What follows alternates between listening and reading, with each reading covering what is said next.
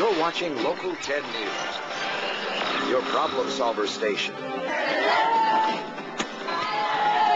First at 5:30, the new technique that helps this woman do something she hasn't done in ages.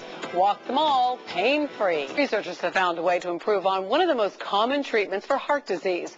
Angioplasty has been widely used to clear blocked arteries. But now there's a new technique which is essentially angioplasty on ice.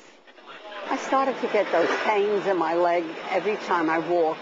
87-year-old Jeanette Shore learned a blocked artery in her leg was to blame for all her pain. That she had a completely closed off area, which we treated with angioplasty and put a stent in. But in addition, she had a very treacherous area of narrowing right behind the knee. Because traditional angioplasty is not as successful in certain areas, interventional radiologist Dr. William Julian decided cryoplasty, a new form of angioplasty, was a better choice for her. It's different in that the balloon is filled with nitrous oxide, and so it freezes the tissue during the angioplasty. It's quite cold. You can see the ice sickles there.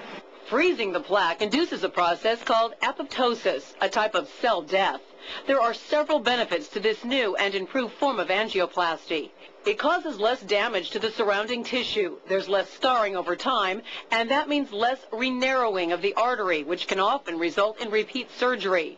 For Jeanette, cryoplasty helped her get back to what she loves to do, walk at the mall. I'm feeling great. I walk the way I previously walked, and no pain whatsoever. Isn't that great? So cryoplasty is a bit more expensive than traditional angioplasty, but doctors believe it will cut down on costs because over time there will be less of that re-narrowing of the arteries and less surgery to fix those kinds of problems.